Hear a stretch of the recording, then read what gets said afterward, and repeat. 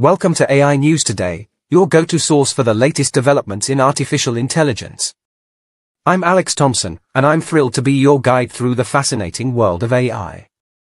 IBM has announced the release of a family of Granite code models to the open-source community, aiming to simplify coding for developers across various industries. The Granite code models are built to resolve the challenges developers face in writing, testing, debugging, and shipping reliable software.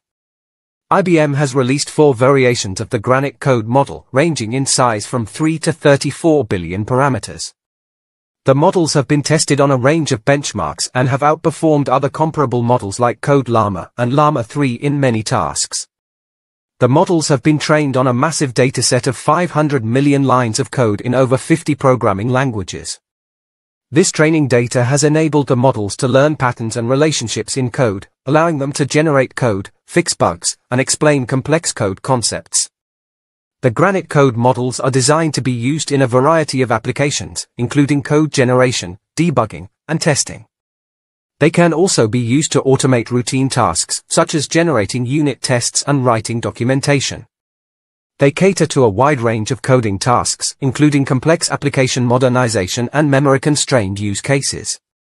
We believe in the power of open innovation, and we want to reach as many developers as possible, said Ruchi Puri, chief scientist at IBM Research. We're excited to see what will be built with these models, whether that's new code generation tools, state-of-the-art editing software, or anything in between. The model's performance has been tested against various benchmarks, showcasing their prowess in code synthesis, fixing, explanation, editing, and translation across major programming languages like Python, JavaScript, Java, Go, C++, and Rust. The Granite code models are available on Hugging Face, GitHub, whatsanext.ai, and RHEL AI, and are released under the Apache 2.0 license. Thank you for tuning into AI News Today. Stay informed, stay curious, and don't forget to subscribe for more exciting updates from the world of artificial intelligence.